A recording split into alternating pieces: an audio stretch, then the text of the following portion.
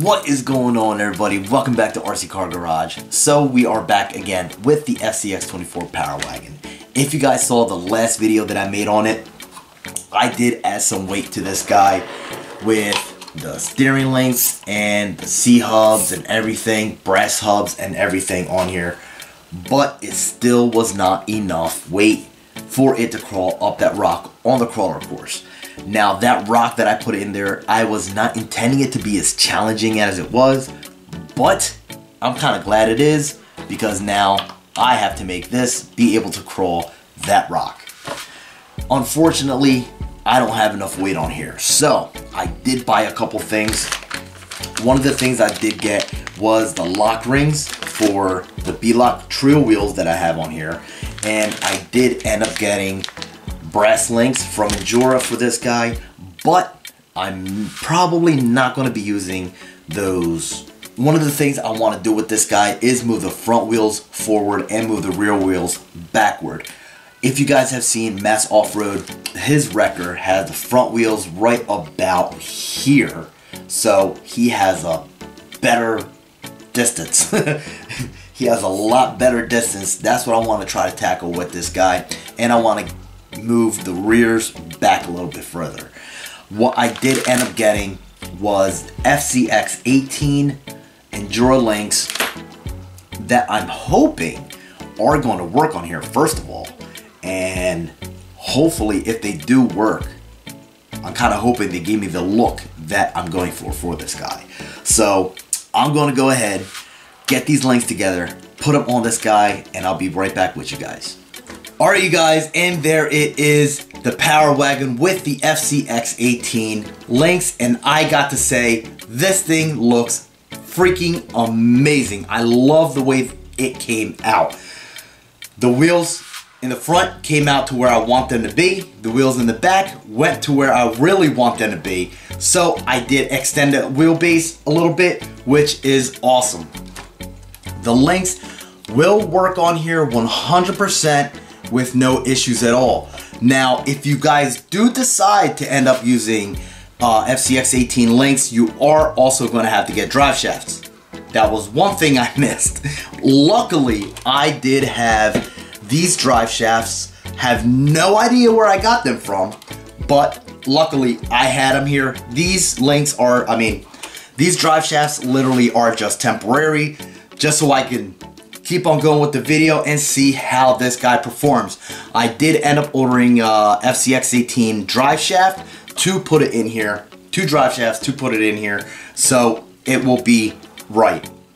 The other thing that I have to watch out for, if you guys do decide that you want to go this route with using FCX18 links on your Powerwagon, one of the things that you're going to have to watch out for is the servo. So as you guys can see, the servo, just if you go straight up and down, it's going to hit this part of the chassis there. But when it's articulating, it is going in on the inside. So one of the things that I want to do here is I want to get probably longer shocks, or make a shock mount somewhere here in the front, so that way the shock is straighter up and down, and it'll end up raising the chassis up. I kind of don't want it to be up too high, but it'll raise the chassis up to where it's not going to wind up hitting there. But again, when there's articulation, you guys can see articulation, it freely moving in there. So that came out awesome. So the other thing is the lock rings that I ended up getting for these wheels. Unfortunately, they do not fit. I did end up contacting Treal to find out if they had heavier brass lock rings for these wheels. I do love the way that these wheels look on the Powerwagon, so I kind of don't want to do away with those wheels. I want to keep these wheels, and I'm just hoping that Treal will email me back and let me know if they have any brass lock rings that are going to work on these wheels. So what I'm going to do with these is I'm putting it actually into this guy, which I already have one put in and it fits perfectly. So I'm going to be putting the rest of them on here. This is another project that I'm working on. So those lock rings are going to go in there. But with the Powerwagon, let us take it out to the mini crawler course and see how this is going to perform now. Let's go. Just like the street lights lit this town, like a fire in a blaze, gotta burn it down. Can't be afraid to leave this out. We got this far, don't know how. I see danger in your eyes. They know we'll burn down the night. Coming just like the sunrise. You know that we gonna let it away. Tonight we gonna let it away. Tonight we gonna let it away. Just like the sunrise, we gonna let it away.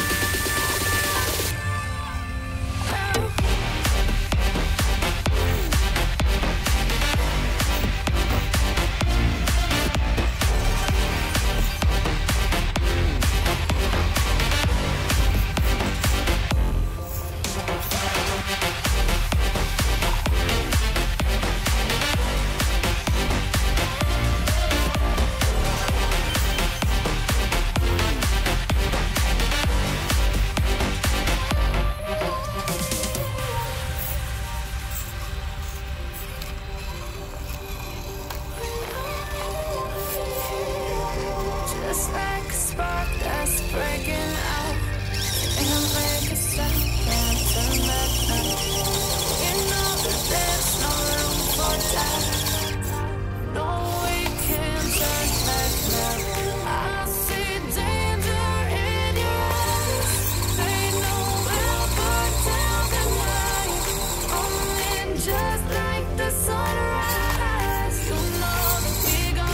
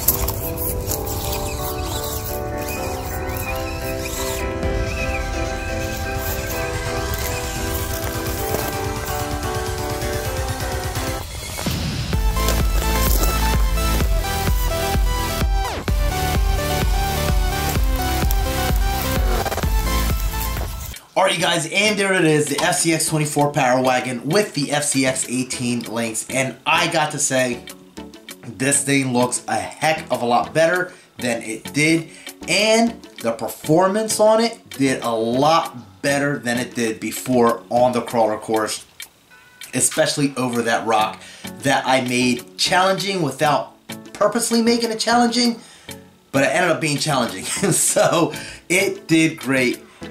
over the crawler course completely. Obstacles that I couldn't do before, ended up doing it. My next thing that I'm thinking about doing on this is going to be the wrecker part that goes on the back here, like this one here.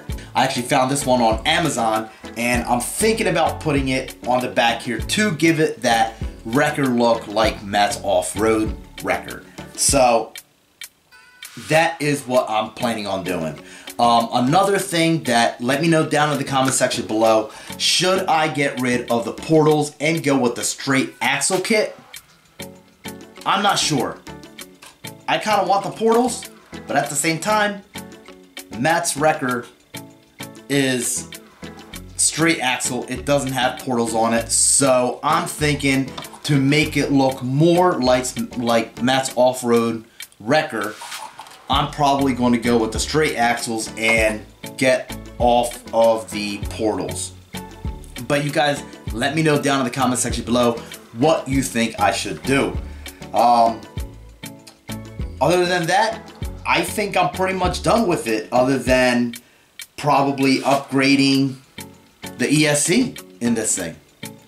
Other than that, performance-wise, I think it did absolutely great. And there were lines over there on the crawler course that I never tried before that this thing did, which I am amazed about. It kind of blew me away. So that is pretty much all I got for you guys in this video. If you guys enjoyed it, hit that like button, subscribe. I will see you guys in another video. You all keep RCing. Have a good one.